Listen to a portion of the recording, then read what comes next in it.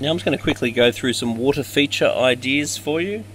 I believe the best water features have fish in them, because I hate water features without fish in them, because a lot of them end up getting mozzies, and I hate mozzies. Mosquito larvae in the water feature is my nightmare. Whereas chuck a few fish in, they eat all of the mosquito larvae, Bob's your uncle. So that's a little self-contained waterfall from Universal Rocks. Spectacular little feature for any backyard. So if you're making yourself a water feature, you might want to decide whether it's going to be formal, which is straight, either round or square or formal looking, or natural. So informal is natural. So informal, formal, these ones are all formal. So it just depends what suits your backyard for whether you go for formal or informal.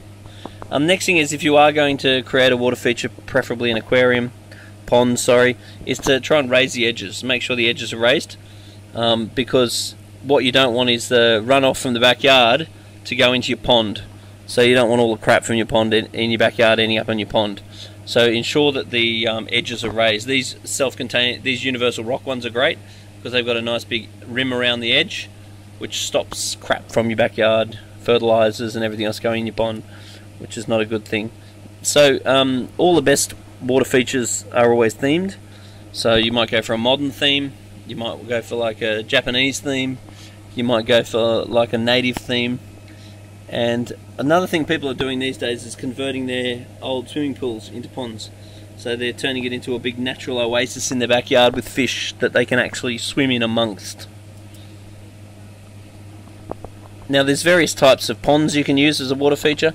These ones are called flow ponds. So let's say you've got a normal pond and you want to extend it, you can just get a flow pond. So the little flow pond could flow into the bigger flow pond, and the bigger flow pond could flow into the main pond. And it's a very easy way to add on to your existing pond, even to the point where you can make it have the look of a wetland. Now cascades are also something very easy. They can just clip straight onto the side of your pond, and that lovely relaxing cascade sound will certainly add to your backyard. And once again, you can create this creek or river type look by just allowing the water to cascade. So waterfalls are an option. There's some beautiful waterfalls predominantly available by Universal Rocks, which will just clip onto the side of your pond or your swimming pool for that matter, and really allows your pond to become a three-dimensional feature as opposed to just a feature that you enjoy when you're above it. Next option are creeks. You can make your own creek using concrete or pond liner, and there's also some amazing creeks available from Universal Rocks. This is a creek that we made by using flow ponds that flowed all the way down into the main pond down here, which looks absolutely spectacular. Fountains are something else that you can put into your water features, and the fountains, especially if they're lit from underneath at night time, just look spectacular. They have the advantage of aerating the pond and creating a beautiful feature. Lights are something you definitely want to utilize, because what lights do is allow your pond to be a feature at night time, not just during the day. And underlighting your waterfalls just looks so beautiful. It just looks like this silky water is flowing over the rocks. Adding a bridge, there's Chinese styles, Japanese styles, formal bridges. A bridge can really add to your feature, and especially in circumstances like this where you basically open up, that's the customer's lounge room, and the pond's right there next to the main living area, and that bridge is actually just allows you to get over to your backyard, and it is just a gorgeous feature. In general, when you are creating water features, the closer they are to the house, the more love they're probably going to receive. There are also various glass features you can use, like for example using a sheet of glass in the side of your pond gives the pond a whole new dimension. Then there are these fish bubbles and fish cylinders where the fish can actually swim up underneath, allowing the fish to pop right out of their pond. So another thing which is becoming quite popular is converting your old swimming pool. You might have an old out-of-ground pool or an old in-ground pool that you're not using, is that you can easily just convert your swimming pool into a fish pond. And I've got some great articles on my website, which is majesticaquariums.com.au, on how to do that.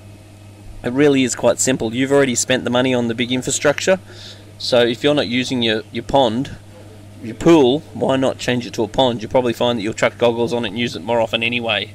It's the natural, eco, non-chemical option So understanding the capacity of your pond is very important. If you put too many fish in, more fish equals more work, less fish equals less work, smaller fish equal less work, big fish equal more work. That's all there is to it. So the size of your pond, the bigger the pond, the less you have to do on it, because the more stable it tends to be. The location of the pond is important. We don't want it anywhere that leaves are going to sweep into it. We want it somewhere that you're going to see it, so you're probably going to enjoy it more. The types of fish are important. Some fish are cleaner than other fish. The quality and the amount of food is important to understand. Make sure you've got very good aeration on the top of the pond. Make sure you have a very good filter on the pond.